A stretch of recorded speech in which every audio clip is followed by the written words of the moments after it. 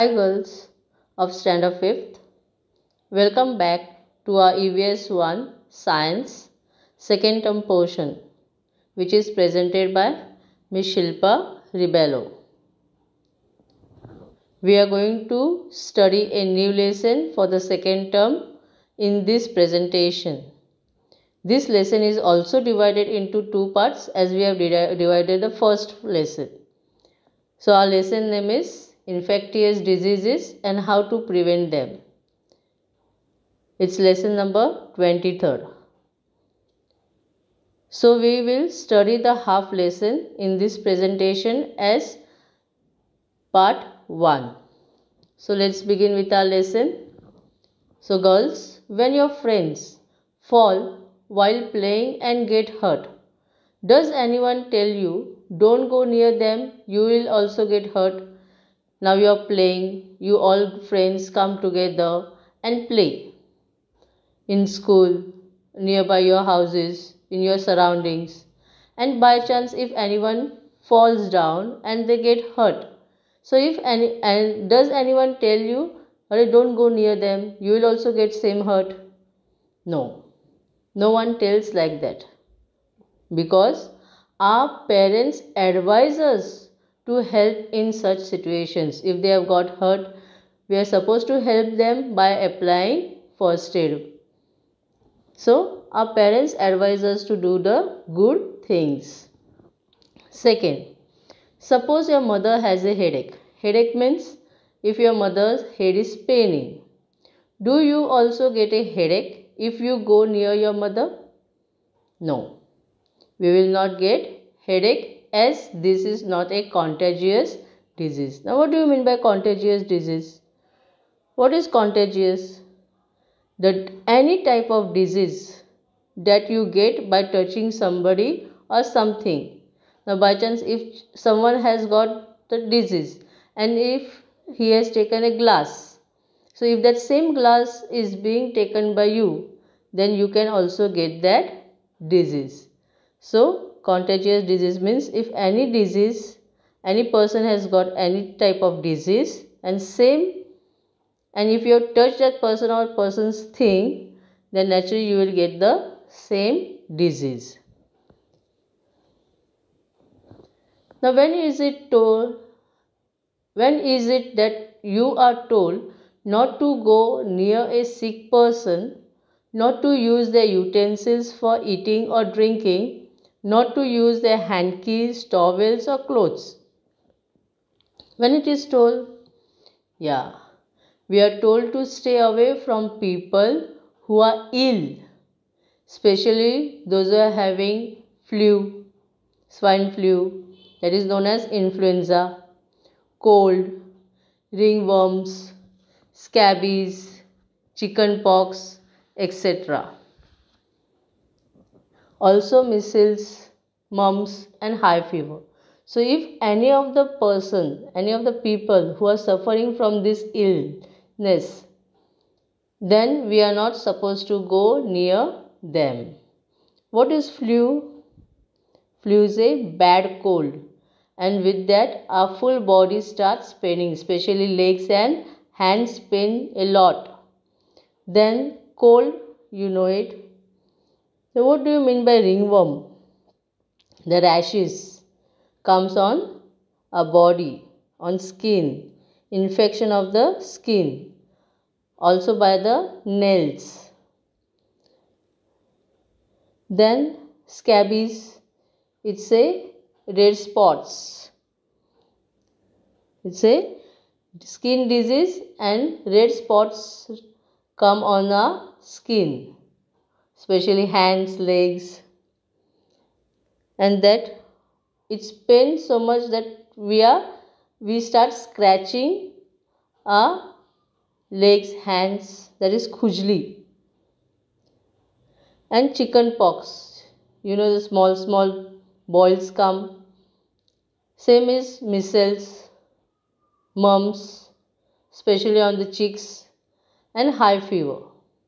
So if anyone is suffering from this illness, we are not supposed to go near them. And that is what is known as infectious disease. Okay, so what do you mean by it? Mother's burns or grandpa's backache are not passed on from them to others. If grandpa is getting headache or back problem, if mother burns, then if we touch them, nothing will happen to us. Nothing will pass to us. So, however, one has to take care to stay away from people who are ill, especially with the flu, cold, ringworm, scabies, and chicken pox. So, these diseases, whichever diseases we have seen just now, the flu, cold, ringworm, scabies, chicken pox, mumps, all these diseases spread from one person to the other. So such diseases are called infectious diseases. They are called infectious diseases. So all these flu, ringworms, scabies, chicken pox, all these are the diseases which spread from one person to another if we touch them. So such diseases are called infectious diseases. Now what are the causes? What causes infectious diseases? If you see in the picture, you can see that the boy is sneezing. So how they are caused? They are caused by microorganisms. These are the microorganisms which are in air. So every infectious disease is caused by a specific microorganism or germs. So now what do you mean by microorganism? Micro means is very small, tiny. An organism means a living thing. So what do you mean by microorganism? A very small living thing, very tiny. We are not able to see them with our naked eyes, with our own eyes. So microorganisms are tiny living things which cannot be seen with our naked eyes, with our own eyes. But they can be seen only with the help of microscope. Can you see the microscope picture here? So with the help of this microscope only we can see microorganisms. Now when these germs of a particular disease enter the body and they begin to grow in our body, then the person gets the disease. When the disease enter, it quickly never gets. What happens? They start growing in our body and then we are affected with that disease. So how is one person's disease passed on to another person? How it is so? If you see in the picture, what you can see that the man is coughing. So what happens? The microorganisms, the germs come out from his body and spread in the air. So when a person has a cold, the germs from his body spread in the air when he coughs or sneezes. When he coughs and sneezes, whatever the microorganisms, the germs which are in his body come out through the help of the nose and the mouth, and then it spreads in the air. So when these germs, same air is being taken by the other people also, we also, all over. So these germs, when it comes out, they enter the other people's body, and so that people also get the same disease. So that is how the diseases are spread. Even typhoid spreads when its germs are passed on by a person ill with typhoid to another person. So typhoid also spreads same way. If the person who is having the typhoid, we are not supposed to touch him or use anything. Otherwise, we will also be getting the same disease, that is typhoid. Now, spread of infectious disease. Now, what are the different ways in which infectious diseases are spread? What are the mediums? So, what are the different ways in which infectious diseases are spread? What are the mediums? They spread by the help by air, water, food and insects. I repeat again. They spread through air, water, food and insects. Now, first topic, we are going to see how the disease is spread through air. The germs of a diseases like influenza, swine flu, tuberculosis, that is TB, etc. are present in the air. These germs are present in the air. So, even germs are present in the spit or saliva of the person who has the disease. Spit means with spit, no? On the roads, in the open places. Yeah. So if the person who is having the disease and they spit on the road, then that germs, whatever the germs comes out from their body, also spreads in the air. So when he coughs, spits or sneezes, what happens? They enter the air with the tiny droplets of saliva or spit. So when other people breathe that same air, when we spit, what happens? From same place, many people walk, move from one place to another. So if when other people breathe that same air, the germs enter their body and they also get same disease. So diseases of the throat and the chest spread through the air. The diseases of the throat and the chest spread through the air. And that is why we are told to cover our nose and mouth when we cough or sneeze. Nowadays, girls, it's very important because COVID-19, correct? And because of that, we are told to use mask to cover our nose and mouth, correct? For same reason, we are not supposed to cough or sneeze. If coughing and sneezing takes place, we are supposed to cover our nose either with handkerchief or most probably you can use mask. Now, can you see the picture over here? It's there in your textbook, 122 page. Okay, so what you can see in this picture? Yeah, in this picture there are many activities going on. We can see many activities. What are they? We can see two women are washing clothes. Ladies are washing clothes. Can you see? They are put for drying also. Yes. Then a man is giving bath to the cattle. A boy is jumping in a river, might be for taking bath or swimming. Then one boy is discharging feces from the body. Now what do you mean by feces? We go for toilet, no? So that boy is sitting near the bank of the river and doing toilet. That is in the open space. And the last one, a man is filling water for drinking or might be some other use. So these are the so many activities going on in this, we can see in this picture.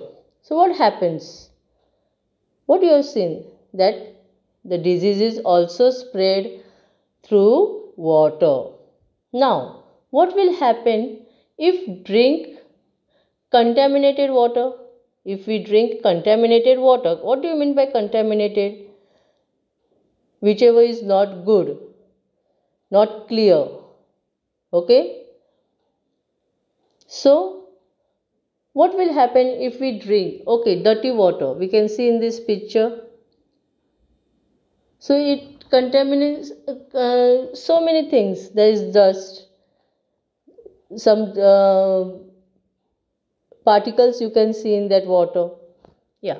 So if you drink this water, what will happen? Naturally, you will not drink it. But by chance, you are not knowing that it is a dirty water, it is contaminated water. So by chance, if you have it, so what will happen?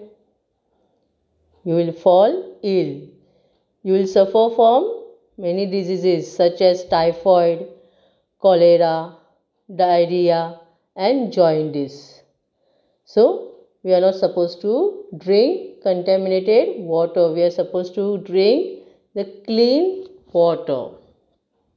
So, the germs of diseases like typhoid, cholera, diarrhea, as also of jaundice are present in the feces of the affected person. When the person is having this type of disease and when they go in the open area for toilet, then these germs, whatever germs they have, they come out through the help of the toilet, and that germs spread in the air.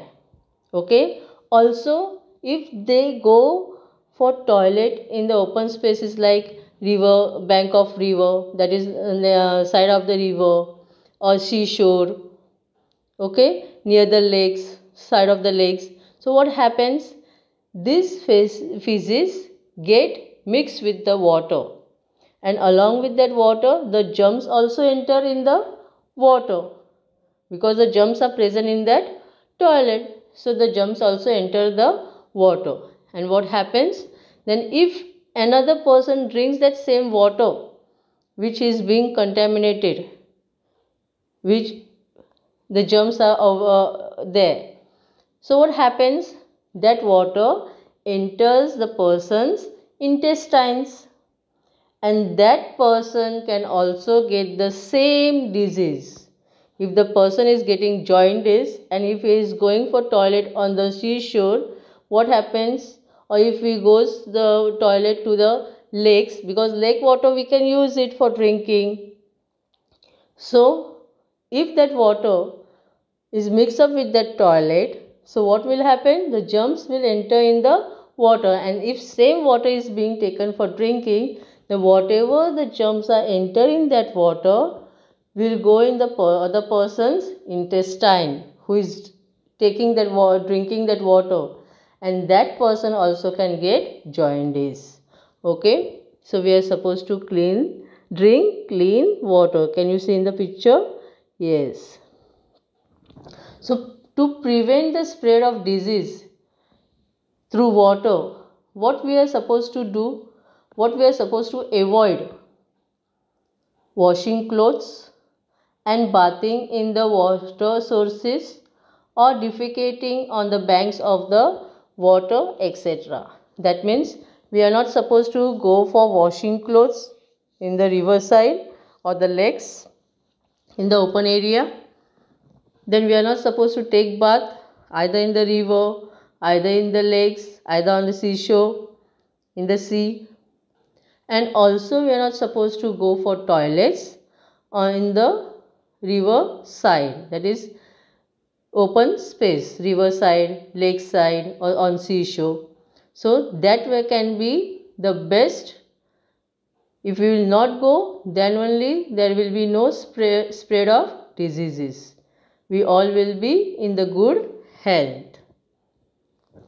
Now, to avoid waterborne diseases, we should drink only safe water, that is filtered water or boiled water.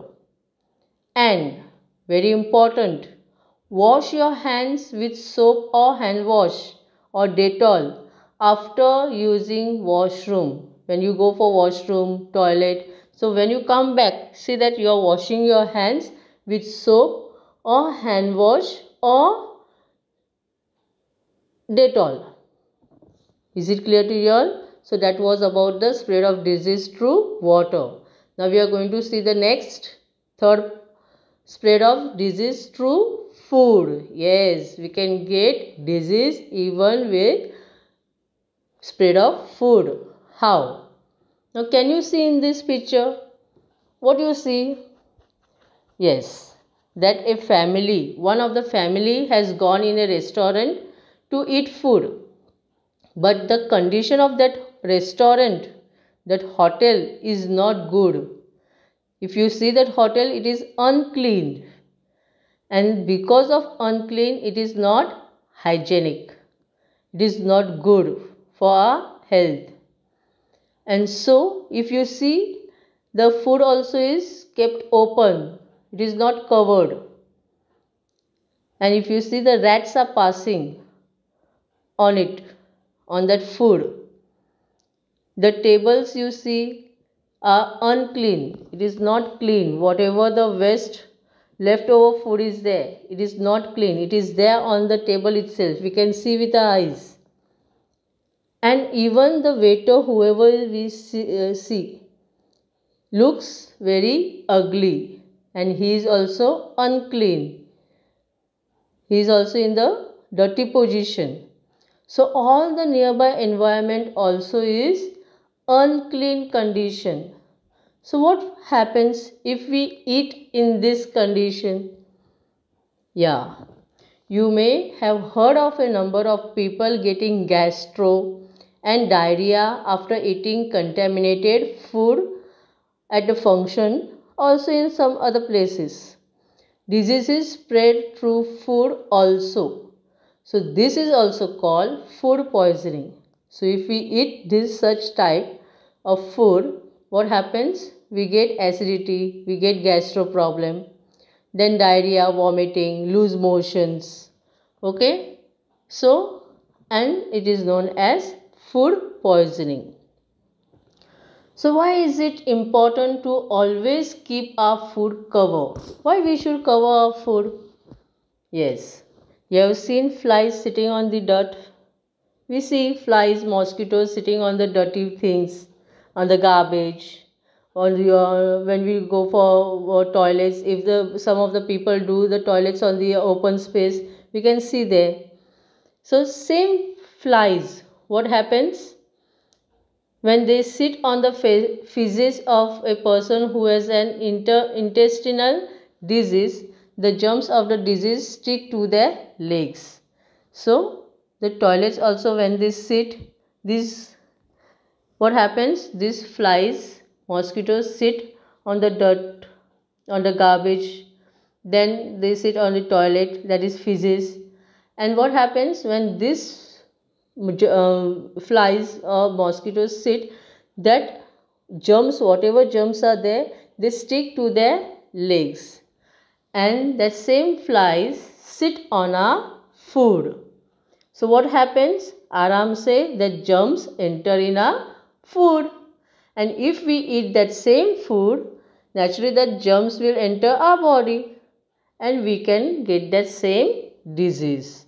So for that reason, to avoid to get disease, what we are supposed to do? It is important to always keep our food covered. We should always keep our food covered. Food is handled while preparing or serving it. If someone who has an intestinal disease handles or serves food without washing his hand properly, the germs sticking to his hand can enter the body. Now for functions, when we go for functions, someone serves you, especially in the hotels also, restaurants also, the waiters serve you. So if these waiters, if any of the person who serves you are affected by some disease, and if they are not washing their hands at the right time, so what happens? The germs stick to their hands, and when they serve with the same hands, the germs enter that food, and that same food if we have, then naturally that food, the germs enter in our body. So food contaminated in this way can also cause disease. Now same food if we eat, naturally we will also suffer with that same disease. We will also get same disease. So one must avoid eating it. If anyone serves same way without washing the hands or what, you are supposed to tell them. Also, if we maintain cleanliness everywhere around us, or wherever, whichever place we go, or whichever place it is, if we maintain cleanliness, then naturally it is beneficial for our health. It is really very good for our health. We will not get any of the disease and our health will be really very safe. Now, what steps will you take to ensure that dust and flies do not settle on the food in your house? What you will do? Yes, we will cover the food properly. Once the cooking is over, what your mother will do? She will cover the food. Why? So that flies or dust will not settle on the food. They will not sit on that food. And we will keep our surrounding clean, and also it will be dirt free. There will be no dirt assembled in near the surrounding, so that flies will not come in our house. Outside, if there is no dirt, then why the flies will enter in our house? So in this way we will keep our family and ourselves away from disease. So keeping food covered ensures that flies cannot sit on it. If the food is covered, naturally the flies and mosquitoes will not come, or any other insects will not come and sit, because the food is already covered with something. Correct? So the flies will not sit on it. Even dust and other rubbish in the surroundings also cannot enter it. They will not sit if there is no dust and rubbish outside. So this prevents the microorganisms from entering the food, and the spread of disease is also prevented.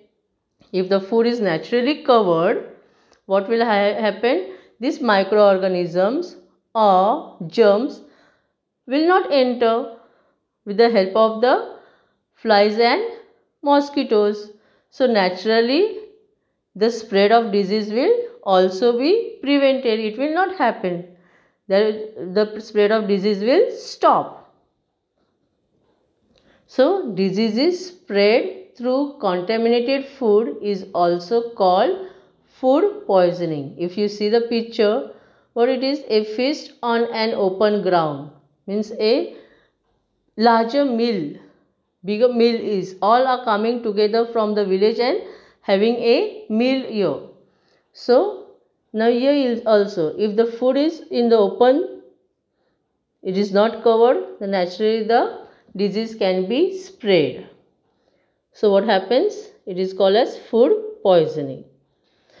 Now the last part, the spread of disease by insects. We have seen air, food, water. Now it is insects. This is the fourth, insects.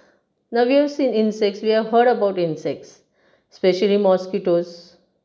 No? So you may be aware that one can get malaria and dengue. Have you heard about these names? Yes. Malaria and dengue from the bite of a certain kind of mosquitoes. So when the mosquitoes, there are different types of mosquitoes. There are malaria mosquitoes, dengue mosquitoes, and if these mosquitoes bite us, then naturally we get malaria or dengue. So when this type of mosquito bites someone who has malaria, the malaria germs in that person's blood enter the mosquito's body, where with the blood it sucks. Can you see in the picture? See here is the red color.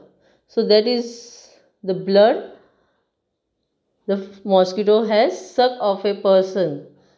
So what happens? That when this type of mosquito bites someone who has malaria, some of the person who is having malaria, and if this mosquito is biting him, So naturally, mosquito has sucked his blood. If you see his stomach, so the malaria jumps in that person's blood, enter the mosquito's body. Correct? Naturally. So what happens? With the blood it sucks. So what happens? If that same mosquito goes and bite the another person, then that malaria jumps. Whichever the blood is in his group, in his stomach, what happens? Enter that person's body. With the help of that same, the germs enters the other person's body and he can also get malaria. So even here mosquitoes are very harmful. Insects like mosquitoes and fleas, that is house flies, spread disease. House flies also spread disease. Mosquitoes also spread disease. So that is why we must stop such insects from breeding. Breeding means from moving one place to another. They are not supposed to enter in a house and move from one place to another. So what we are supposed to do? We can use good night, coil, a mortin to stop it. So here are the two types of mosquitoes. That is Anopheles. If Anopheles mosquito bites you, you will get malaria. And if Aedes mosquito bites you, you will get dengue. Is it clear to you all? So girls, I stop over here. I hope so.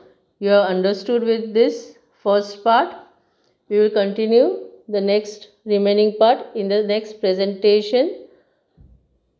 Here is a small assignment given to you all where you are supposed to do it, complete it in your science notebook. Take the help of this presentation or your textbook and complete it along with the question and answers. I hope so you are clear and you have understood the half of the lesson. Bye girls. Thank you. Stay home. Stay safe.